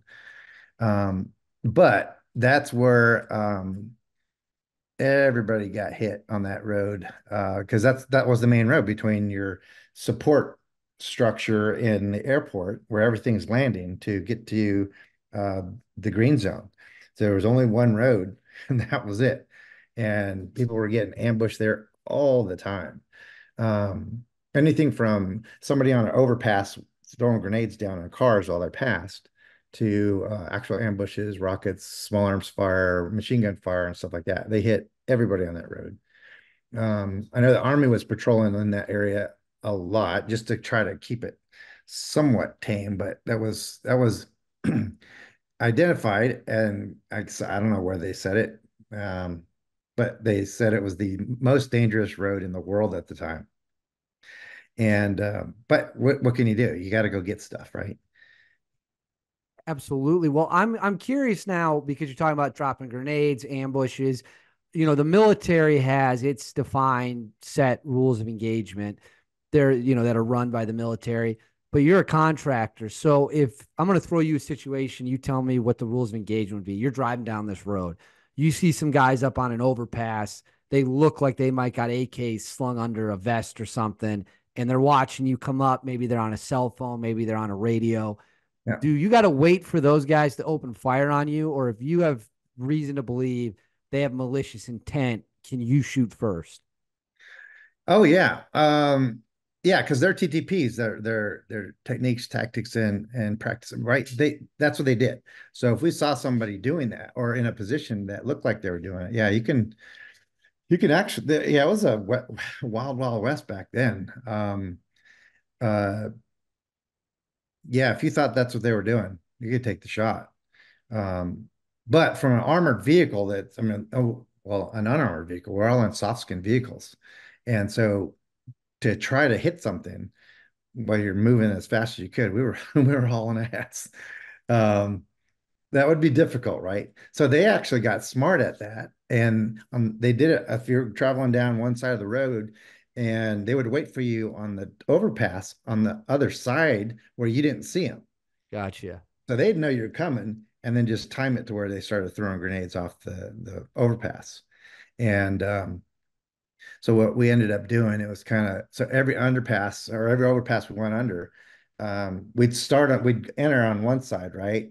Like on one side of the road. And then while we're on the overpass, take, a left-hand turn almost and steer to the left a little bit. So if they drop something that it would, it's in the next lane. But yeah, that's why we're down this road zigzagging. And over time, rubbled cars are on the road. So those become obstacles, and you're just zigzagging all these burnt cars and everything. The army used to go down there and clear them out every once in a while. They used to get hit in that area. They patrolled those neighborhoods alongside the roads. I mean, it was pretty bad. Um, we brought back a generator once, and that's all we were going to do. We're not going to protect the generator. We're there for the people who are driving the truck, which is our guys. And they a truck and a trailer that only goes so fast, so we stayed back from it because they're the bullet magnet, and we're just going to be there in case something happens. We can maneuver on the whoever was attacking them. And we made it. They drove, and we made it. Heard some gunfire, and we didn't know. Okay, that's it.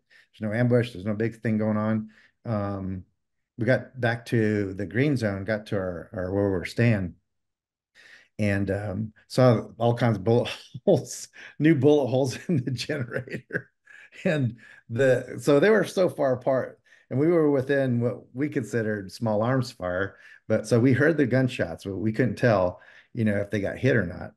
And when they picked up speed as much as they could, that's obviously when they were getting shot at. And yeah, we didn't see exactly where we were coming from. There's a neighborhood that was like there's a huge, I don't know, shoulder, but till you get to the neighborhood, there's a pretty decent, like 50 yards maybe, of just dirt, like a shoulder worth of, area that they can be in the neighborhood somewhere from a building. You would never see them. They just start shooting from that building.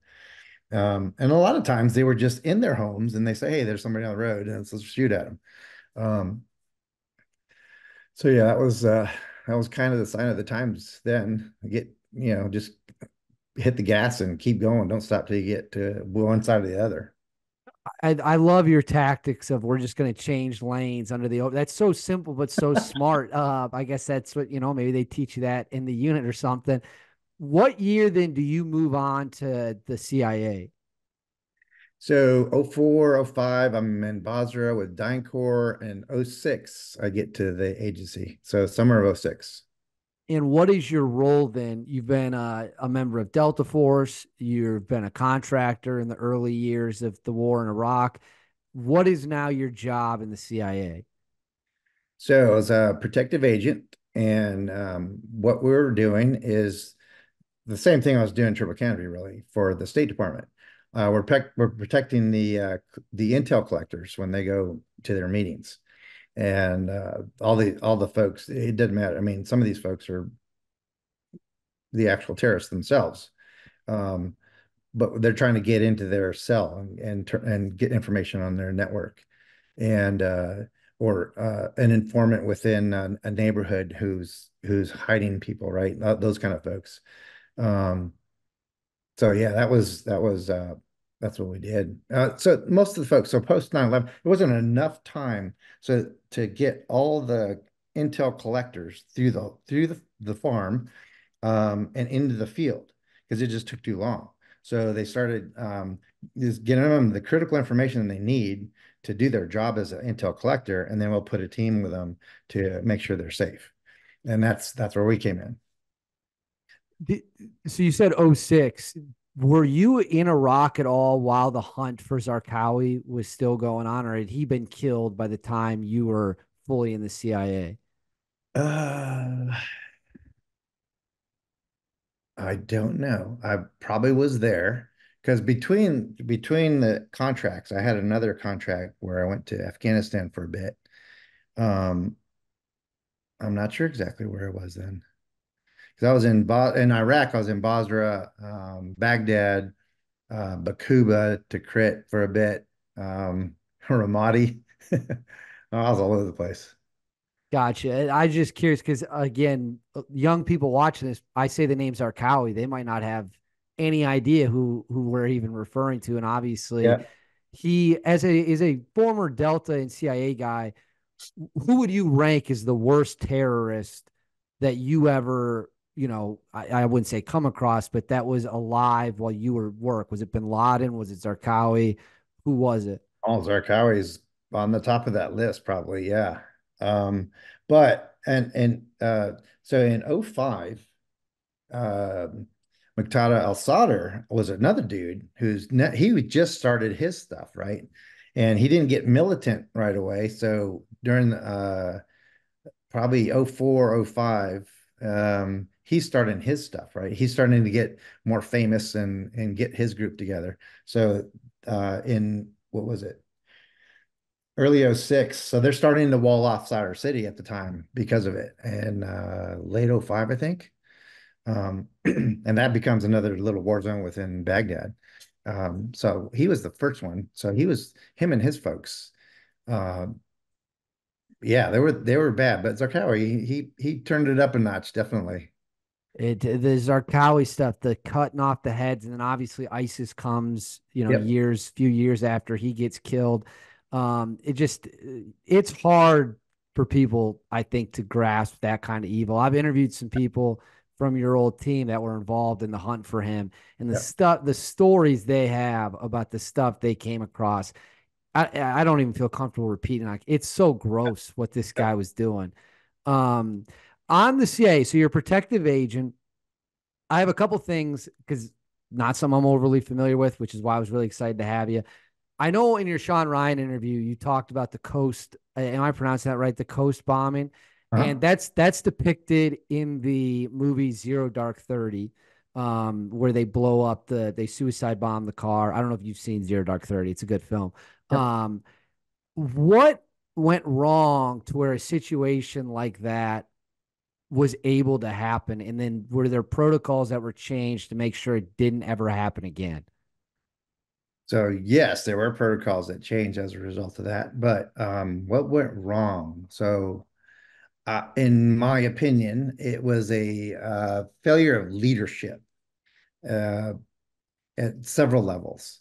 Um, uh, but I've seen it a lot, and I hate to say it, but so I get there in late '09 into Kabul, and I'm in charge of the protective operations group that's there. And I'm getting a picture. So I'm in Iraq the whole time until then. I get there in '09, and there's a lot of things that we're not doing the way, we're not doing things efficiently enough, and we can be more efficient in the way we're protecting these folks, and protocols that we have from a security protective standpoint that were being, I guess, mandated from outside of our group. So that was even on my list of things to do. Like, hey, we got to get this thing standardized. So my guys, all the guys that were out there doing the protection work, aren't having to do something different if they go from base to base. It's the same thing everywhere we go. So it was a little disjointed in that regard. But each individual base officer was chief was given latitude to do that, and which totally jacked up my guys because you almost had to know a different language every time you go to another base. We're going to treat these people like this at this base and these people like this at another base. Um, but a lot of pressure, I think, was put on the chief out there that unfortunately forced her to make decisions that weren't necessarily the right way to do things. One of the things was not paying attention to my guys that were on the ground on how to actually conduct the meeting, um, safety protocols and all that stuff. Um, Scott that was out there as the team lead for the team that was protecting them. Yeah, I was on the phone with him a lot, and I just got there early December, and getting my feet on the ground, trying to figure out what's going on, and he at one point said, "Hey, there's been other guys too before him that were getting ready for him because over the time he's canceling meetings and all that stuff, right? I'm just getting privy to all the things that were happening along the way, and Scott shows up, and he's trying to wrap his mind around, hey, this is not the way we do things, but we need to do it differently, and to make sure that everybody's safe. Well, those are kind of not adhered to. And Scott, I remember Scott calling me one time, and he said, "Well, they're not going to do it the way I want to do it, and you know, I can't be responsible for this because it's not going to come out good. If something bad happens, it's not going to look good on him, and he's not comfortable with it." And I was like, "Well, you can always just refuse, and not if it's that safe, then I don't know this dude either." It's like, but if they're saying that's that safe, then you don't have to be there at all. You can do something else. And he eventually does that. He says, "Well, if it's that safe, then I don't need to be here at all," because they wanted to do it things differently. And at one point, he just said, "Well, it's going to happen. He's coming," and he felt bad. He was going to feel bad if he wasn't there to do something. And yeah, unfortunately, uh, they work with what they get, and unfortunately, you know, gets him and two other the Juris dudes, and yeah, it doesn't work out well for us in the end. So in the movie Zero Dark 30, what the public sees in Zero Dark 30 and then what actually happened, are those similar? No, I And think they can got the point across, but yeah, it wasn't anything like that. One, you can't see that far. Like I think they had the chief in the movie looking through binos out at across the desert or something like that, right? So it's not like that at all. You don't see anywhere past, I mean, maybe 50 feet from where they were standing. But I think they got a point across. That was fine. I was, made sense to me. It's like, okay, it gets the point across in the movie, and I guess they have to do it that way, but that's fine. when you had heard, where were you when you had heard what had happened? And do you remember kind of what your immediate emotions were? Oh yeah. Um, so I was in Kabul at our headquarters building there, and knew the guy that was working in what we call the office that was managing or overseeing or had pictures. We call it the and it was kind of the hub. It's like the communications hub. We had cameras and everything for every base that was happening out there. All the communication goes into this one place. And I was at in my office down the hallway, and the guy that I had, another former unit guy, now working for the agency, comes down the hallway, and he's like, "Hey, Ninja, come over. Come here. Something just happened." He's grabbing everybody in this hallway. So all in that hallway is all the managers, all the senior leaders and managers of who's running operations in Kabul or in Afghanistan.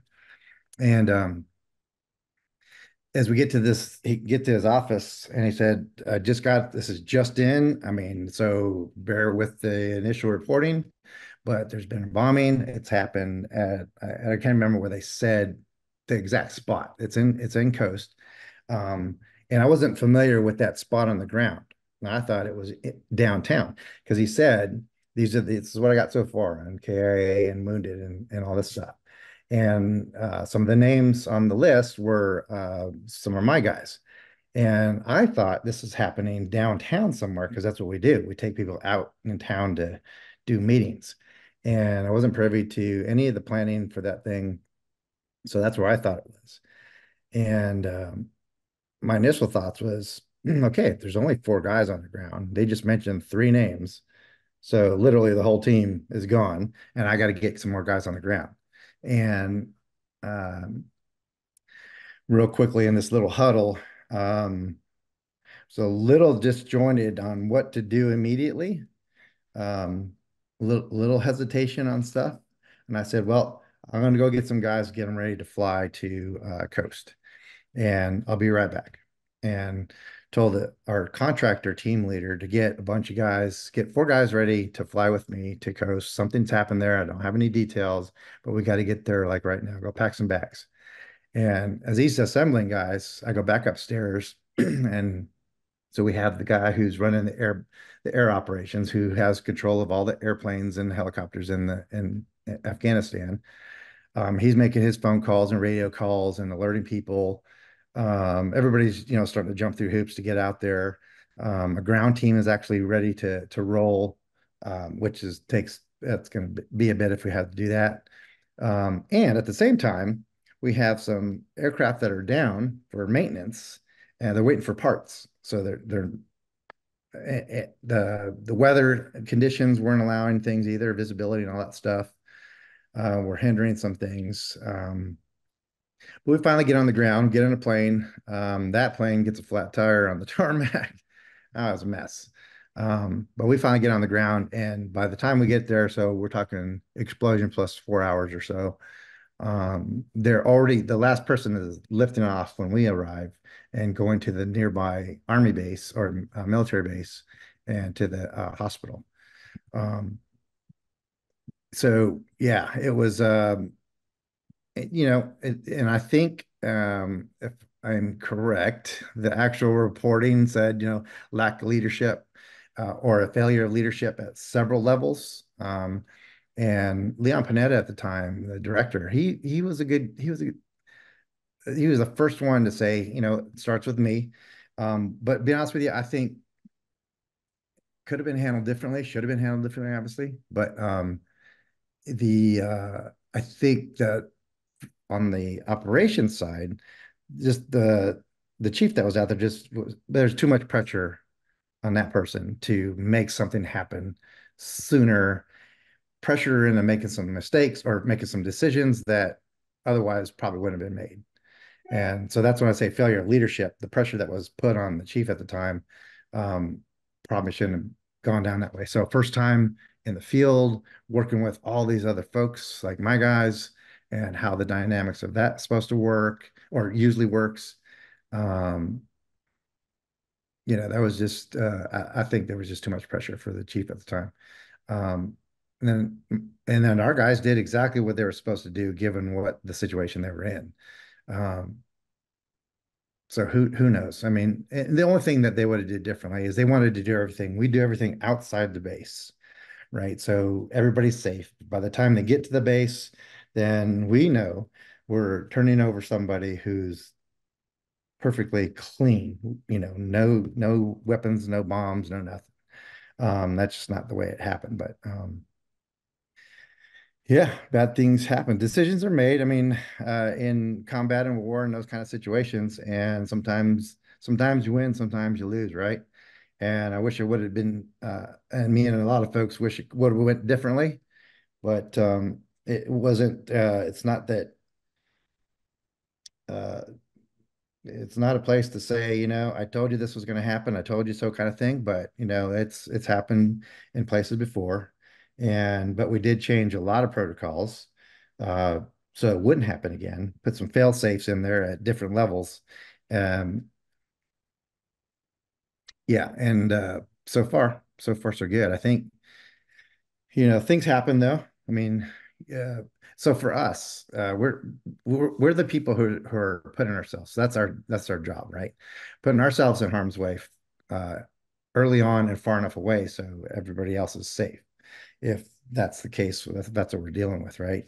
But we weren't, our guys weren't allowed to do that. So and unfortunately, the little more people were injured just because they wanted it a little bit more. I don't know, like almost like a meeting greet kind of thing. Like, Yeah. a more welcoming environment was kind of the thing. I want a more welcoming environment. And in our mind, and the guys that were out there, it's like, okay, well, we don't know this dude, and so we're going to treat him like a bad guy, just like that, just from the start, um, and let him prove to us that he's not before we hand him over to all of our officers. That's not the way it went down, but yeah. I really appreciate you sharing that and shining a light and reflecting on that because I think it's a story that is not just important, but a lot of people, maybe not as many people should know, but that does kind of lead into a segue of something that I think is very famous, and that is the attack on Benghazi in 2012. I remember where I was actually when Benghazi happened. I was younger. Obviously, it happened a long time ago. And I remember the claims about, the videotape, they attacked it because of that guy made that YouTube video. I think that all ended up getting debunked rather quickly. But from a pure tactical standpoint, because this is your area of expertise, what could have been done before Benghazi happened to have stopped the situation that unfolded? Wow, that's a great question. I think more along the lines uh, of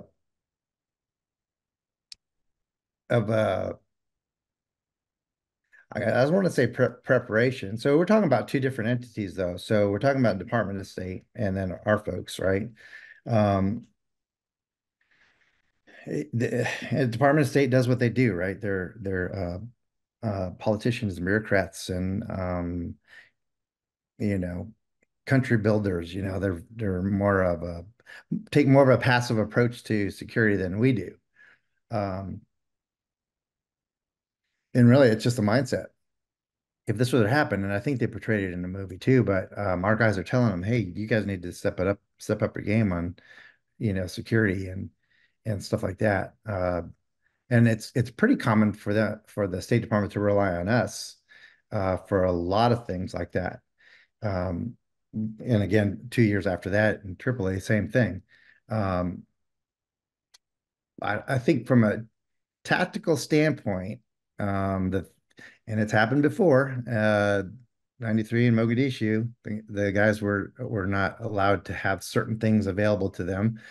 AC-1 gun, AC-130 gunships and all that stuff. Just to say that anything like that. Same thing in this situation. They didn't want it to, I guess, provide that kind of stuff, right? Um, so a more passive approach to the security. But I mean, you're you're going to get what you get, and it's almost like an underestimation of the threat capability.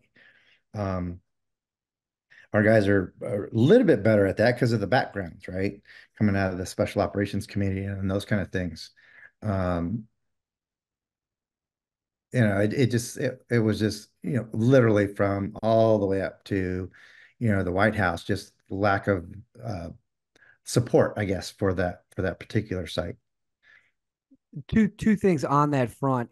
One of the big things is that the consulate had like the local security that fled right as soon as shit hit the fan. They just picked their guns up and left and went home. Were your guys? Did they know that those dudes were completely untrustworthy and would be absolutely useless in an event of a crisis? Which, correct me if I'm wrong, is what happened. Like the local guys did nothing to protect that consulate, right? Yeah. I'm almost positive they had a good idea what their local guard force would do. And because, yeah, I think, and then they tried to portray that in the movie too. I think when one of the State Department RSOs is they're having an argument out front about pay or something like that, right? Um, yeah, it's a I guess not not paying attention to one, the dynamics of the people that are there, right? The different militias and who will really do what for you when push comes to shove. Um, and we've seen it over and over again that okay, you can train a militia or a group of folks to protect you all day long, but if they go home every day, so if their family or them are coerced into doing something, then they're easily influenced to do that kind of stuff. I'm going to hold your family hostage. I'm going to take your family, kill your family because I know you work for the Americans, that kind of stuff happens all the time. And so, yeah, to put so much, to rely on so much on those kind of folks, I mean, that should have been learned a long time ago, but that's a really common error in a lot of places that we go or that I've been over the years. Um, yeah, and for me, it's like, and a lot of guys, it's like we don't put out that much trust in the locals, the local militias, whoever they are. Um, if it's not an American, okay, I'll ask for your support, but I'm going to go ask for Americans as well. And guess who shows up? Other Americans usually. Right. Yeah, local guard forces, they're not usually security guards at best. Um, and so if you hit them, if you pressure them that hard, if they start getting shot at, they're going to do exactly what they did then and run, right? Yeah, it's not good. Was it Glenn Doherty or Tyrone Woods that came in from Tripoli? Because one of them came in from Tripoli. One of the two of your guys, the CIA guys who died, they were in Tripoli and had to come in on a flight, correct? Yep. And this is what I'm curious. So was that Tyrone Woods or Glenn Doherty? Glenn Doherty. He was on the So triple team.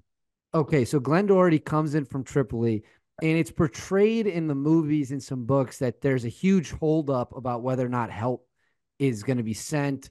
How realistic is that? Was there debate about could they send people from Tripoli and things of that nature? I'm not sure what communication between Tripoli and Benghazi there was, on who's coming, when they're coming, and who's on the ground and where they're at. I'm not sure what that communication was. Um, but there, it's also it's also just another small team, right? And guess what? They're going to do what they the best they can with what they got. But it's again, it's the other available assets in the Mediterranean that we're not alerted to respond is the biggest thing. Because ultimately, I mean, yeah, the small force can add some more another level of higher percentage of survivability of whatever's coming, but who knows how long it's going to last. And I don't even know how that decision came and went all the way up to National Command Authority at the time. But yeah, ultimately nobody showed up outside of what was there. And absolutely correct. And so is that the same plane that he arrives on that brought the two Delta operators? Were they all in the same group? Yes, yeah, they were all from Tripoli. And I think most people in the public don't even know that there were two Delta guys that came because it hadn't been covered. It's not in the movie. There's one sentence in the entire movie that references it, but Yeah, it is kind of interesting that here you are, your CIA guys are there, and then your old unit, two of those guys are also there. It's just I don't know if I'd say a small world, but in a situation like that, you've got CIA guys who have come. You've got two Delta commandos who are also in this response team. When they're on the rooftops and bullets are flying, who's given orders in that situation? Is it the CIA team? Is it the Delta guys? When it's a gunfight, who's dictating what's going to happen? yeah, it would have stayed with the Benghazi team, the agency guys. Gotcha. One of those two Delta guys was actually a former Marine. He Yep. was one of the crossovers because that doesn't happen a Yep. ton. But I won't say I won't say his name. There's no point doing it. But I've always thought that those two guys I wish more people knew that they'd gone, but nobody really does. I just have a couple more questions for you. This has been an absolutely fascinating interview. These are kind of the fun ones we like to end with. As everyone watching the show knows, I ask every tier one guy the exact same question. It is the SEAL Team 6 versus Delta Force. In your opinion, some guys take this question super seriously. Some guys have fun with it. There's no right or wrong answer. Don't worry about offending anyone Delta. between yeah, why can you explain why Delta is a superior unit than SEAL Team 6 in your opinion? So, in my opinion, it's the experience before you get there, right? So guys are already coming out of Ranger Battalions, SF community, the infantry guys, they know already they're already at another level before they even try out. Um, not so much with the SEAL teams and and our counterparts in the Navy. They don't have that same like base knowledge. They're at a different level when they go start, right? And I guarantee if you talk to one of those guys, they say the same thing. They do. And uh, it, we just have, and it's a different also leadership kind of structure of things too, different atmosphere. Um, so yeah, number I've one, Army, go Army. and one of the things every Delta guy, well, number one, I've asked that question to a handful of people. I mean, a bunch of people. Only one person's ever been super offended, and it was actually a Navy SEAL, and it wasn't even a SEAL Team 6 guy. It was just a regular Navy SEAL, and he got super pissed. But a lot of Delta guys say that your CQB is faster and better than theirs is. That you guys just do it better, you flood better. Is it just because you guys get better training? Is it because you have more time doing it? Like, why is Delta CQB across the board? They all say it's better. Why is that? Well, I think that part of it is the level that you go into it with, right? So you got a different base level when you get there. So, and then you just keep refining that. And it is again, it's a different, it's like a different mindset uh, towards doing that kind of stuff, right? So when I say combat arms, so there's no in the Navy, there's no, they don't start out with like infantry SF, like combat oriented, because they don't even have MOSs like that or operational specialties, right? Their jobs aren't combat oriented. You know, they could be any number of things. I don't even know what the MOSs that are in the Navy are, but they're not running and gunning with guns and camouflaging your face and all that kind of stuff. I mean, that's the basic stuff we're talking about. Um, so it starts at a whole nother level, and then it gets better from there. I'm going to kind of phrase this into the next thing, and this is a bit more of a serious, in-depth question on a similar topic. You see a lot of bad, negative PR news stories that come out about the SEALs. That whether it's drugs, entire groups getting fired, whatever it might be. You don't really see like there's not a flood of Delta stories, negative headlines. Granted, there's been issues. They're human. There's going to be issues. Is that a maturity thing? Why do you not hear about the same issues you do hear from the Navy SEALs? You don't hear anything like that coming out of Delta. Yeah, I think uh so it's different with Dev Crew too, though, because they're a little less because most of it you hear are from the rest of the other SEAL teams, right? Right. So Dev is a little bit better, a lot better than the other teams. I don't know. It's a different mindset, really. I mean, we're coming from a totally different place to begin with. Um, and again, that really, I think, sets the stage for all that stuff. Gotcha. I am curious now. Uh, if you're in Delta, obviously you talk about how an I'm going to hear OTC. it from all my guys that I know that were in dev too. Well, trust me, your answer has been very diplomatic, kind of just sticking to the I your can't your wait. points. I have had some Delta guys go in on that question, getting hyper specific. I'll tell when I'm done when we turn off the recording, I'll tell you the best answer I ever got. I can't repeat it and post it on the internet.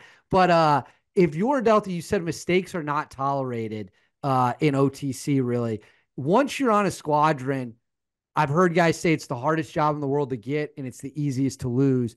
What are some examples of things that are guaranteed to get you fired from Delta Force if you do them? It's all based on your decisions, right? Because in OTC, it's like, hey, that was one. Next time you're gone, right? In squadron, it might take on a more personal thing, right? Like, okay, hey man, you're not here today. You're something going on. You need to go take care of it and get back here when your head's straight. Um, so there's that, but there's also, I mean, if it's a serious thing in town or like a DUI or something like that, and you get into trouble that way, there's no tolerance for that.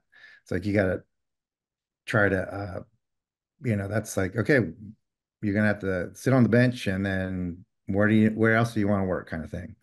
Um, Over the years, though, I mean, it's still we know you're going through something, kind of thing. So it's more of a conversation if because you know everybody and what they're going through, and so it's dealt with. It's not just like you're a problem child. Go if you're having an issue and it could be you need help, then they're going to do that. But that's when you get into squatting and you're already rolling there for a while. Is there more tolerance for mistakes that are performance based over like if you just turn out to be a shitty human and you just turn out to be, a bad person for lack of a better term, Yep. are they just going to cut ties and say see you later as to where like if you've been injured you're not as quick in CQB maybe they still phase you out but it's dealt with in a much politer softer way. Yeah, kinda. It's I mean, it's really you have to be ready, right? And if you're not ready, then all right, not a big deal. You're just not ready. Gonna have to go somewhere else. If it's a disciplinary thing, that's a whole nother thing. Um, yeah, it's there's no favoritism. I mean, it literally is a readiness thing. If I'm not ready and I know it, I'm going to tell them, hey, I'm not ready to go on this mission or whatever it is, right? And they're like, hey, Roger that. Thanks for saying that, right? Because there was a time that I had to do that, but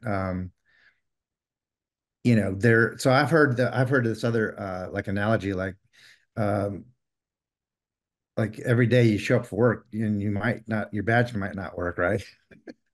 It's like it doesn't work like that quite like that, but I never felt that kind of a pressure that I might not leave. I might have to go somewhere else today, but it is a performance thing. You're expected to perform at 100% when you show up the whole time you're there. And if you're not, yeah, it's the you'll your teammates will come down on you. And so it starts there. Your teammates will get in and make sure you're straight, but they'll also know if you're dealing with things. Um, so it's either right away because, hey, we told you once, we're not going to tell you again, and you did it again. All right, you're gone. Um, so there's yeah, some leeway, but there's expected performance, all the time. It's like, they're not gonna uh but they'll help you. It's like, where do you want to work? Because you're not working here anymore, right? They'll help you find another job. And it won't be a disciplinary kind of thing. You'll just be you know, shit happens. I've got two questions left for you, and the last one is one that someone suggested, but the second to last one is, and I love hearing different answers to this. In the movies, there's always this like red phone, and right before the world is going to end, the red phone goes off, and it's like if we don't find someone in 10 minutes, something terrible is going to happen. Is that the stuff like that actually exists? Like there's a phone, and if you pick that phone up, someone is going to be on the other end of that. And we have 5, 10, 15 minutes, 2 hours, whatever it might be. We got to go right now, or something really bad is going to happen. Or is that just Hollywood fiction? Mm, so there is yes, that is somewhat true. So we were always held at I think it's 18 hours, be anywhere in the world in 18 hours. That's from coming from your homes, wherever you're at, to get your stuff on, get to the airfield and go. So to a certain extent, yes. Mostly though, you'll know it's coming. Got it. It's a little bit of both. There you go. That's for the last one. I recently interviewed a former member of the SAS, Lindsay Bruce, in first ever SAS guy I interviewed. And people were like, "You got to get a Delta operator's opinion on the SAS," because the SAS guy, had a ton of things to say about the unit because they'd cross trained. He Mhm. deployed to Iraq with them. What is your opinion as a former Delta Force member of the SAS in England? Yep, they're good. Yeah, they're good. And they have they used to be more oriented towards their domestic responsibilities because they can actually operate in England as well. So they're actually so back to the Princess Gate thing back in the day, right? They can do that. We can't because we're Army and Pas Comitatus and all that stuff. We can't operate within the United States. But since the GWAT and that's all the time they spent in the war zones, they're a little bit more combat oriented. And I think that their counterparts over in Australia the same way. They're good though. They're good at what they do. There you go. You heard it right from Bob. Well, Bob, hang back. I'm going to kill this recording here in a second because I want to tell you that SEAL Team 6 Delta story I was told. But Bob, I really appreciate it. Could you tell people real quick if they're interested in learning more of your stories, where they can follow you maybe on social media? Yeah. Shinobi Bob on Instagram, ninjabobsolutions.com for the website. And from that website, you can go to any of the other social media stuff. Thank you. Well, thank you very much for Bob, and Bob joining me today, and we'll call it a day right there. Yeah. Thanks for having me.